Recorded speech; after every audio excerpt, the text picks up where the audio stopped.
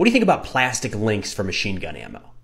That's something a company in Ukraine's been working on for the last 5 or 6 years now, focusing on 7.62 by 5.4 belt-fed machine guns, like the PKM. Of course, plastic is lighter. A standard 250-round belt for a PKM weighs 3.3 pounds, but with the new plastic links, that's 1.1 pounds. That's a big difference.